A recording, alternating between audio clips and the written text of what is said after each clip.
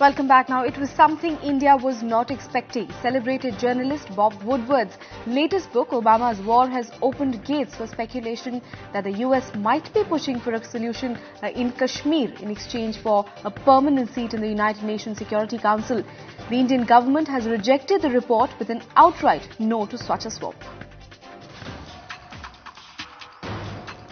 The handshake India feels could push its bid for a seat at the UN Security Council. But if reports are to be believed, it could come at a price.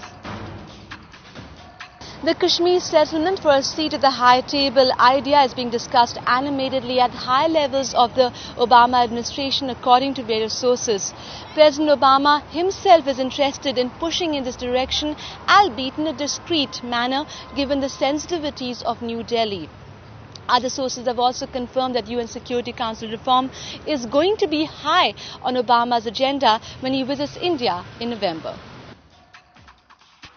What is being speculated is that the US suggests that the LOC could be the international border between India and Pakistan. Intentions almost being confirmed by US Assistant Secretary of State Robert Blake. While sources say India has rejected the reports, it's looking for a quick resolve to the uncertainty regarding the permanent UNSC seat. It, however, needs urgent reform to reflect contemporary realities and to effectively meet emerging global challenges. The first step has to be the reform of the Security Council. Many believe this could turn into an opportunity for India.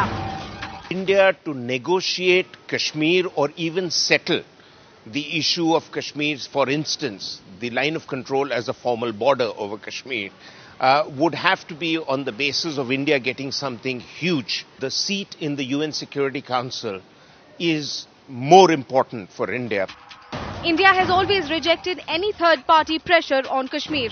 It will now have to be seen if this is an offer India would finally be able to reject. Bureau Report, Times Now.